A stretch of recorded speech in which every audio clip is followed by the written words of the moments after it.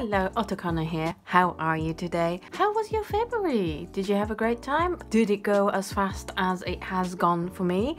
I quite personally don't know where February went. I thought a February art haul video might be quite fun for the end of the month. So here are some of the stuff I bought this month. So first of all, if you've watched my Plan With Me March video, you'll know that I bought these Tombow pens very recently. Almost half price for these ones. It was in a clearance at Cass Art's website and I grabbed it because they are usually really expensive. Whereas because it was almost half price, it was rather affordable and I'm very happy with it. And then these Tombow mono drawing pens are going to be replacing all my micro pens because for me they work really well.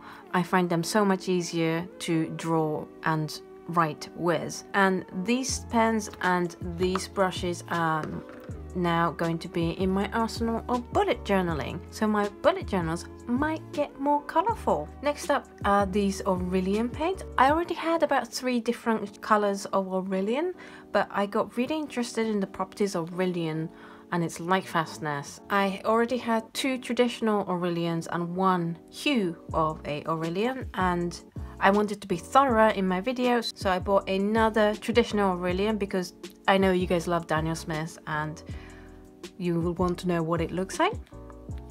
And then I also bought 4 Aurelian hues, which don't have the same pigment but kind of trying to look like an Aurelian. You can see that I've already had a play with these paints and I'm just running the light fastness test right now, and so hopefully I'll be able to bring the video about Aurelian to you very soon. Next up are some Daniel Smith colors. These are new colors to me.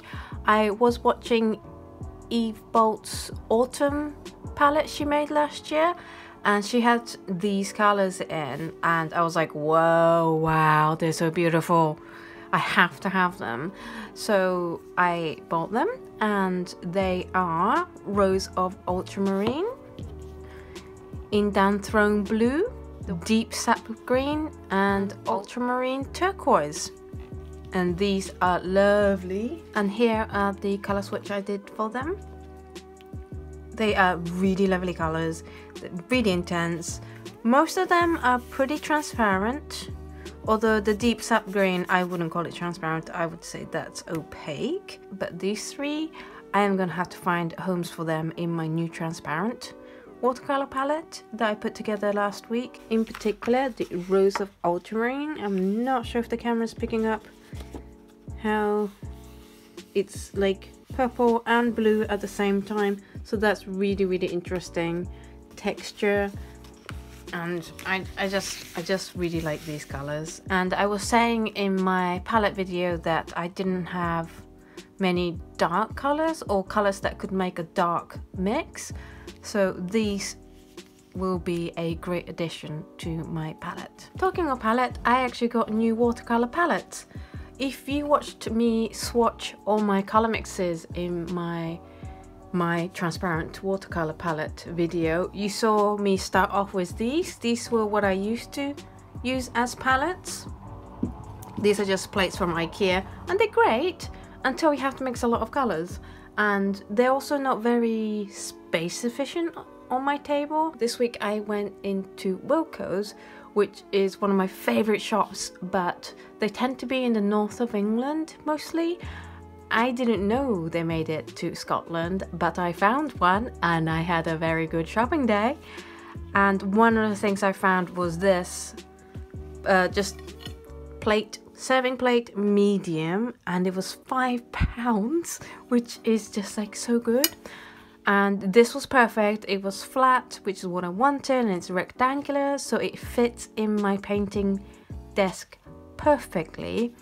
So I bought 2 of these because, you know, it's ceramic, it can break. And if you saw my swatching video, I swapped out the round plate for this plate, and it was so much easier.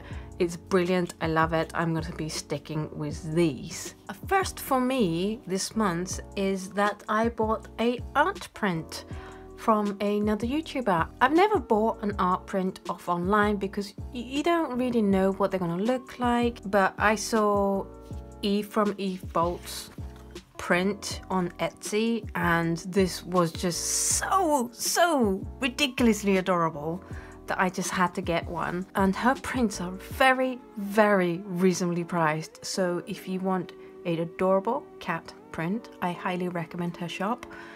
I just love all her cat drawings. I think they are so adorable. You can tell she's a cat lover. She has 2 cats. I don't know, I think she captures the essence of cute catness, and there's a sense of humor about her cats as well. So I adore her cat prints. Eve, if you're watching this, please make more cat prints because I will buy all of them. And she sent this cute adorable sticker with it. She also sent me this sample of, she hand makes watercolors, and these 2 look pearlescent, so I am going to be having a great time trying these paints out, and as soon as she gets them back in stock on her Etsy shop, I am going to buy her handmade paint. By the way, if I sound like I'm fangirling completely over Eve, that's because I am. And then just yesterday, this little beauty came, if you're wondering. It's a cushion. It's a very bright cushion.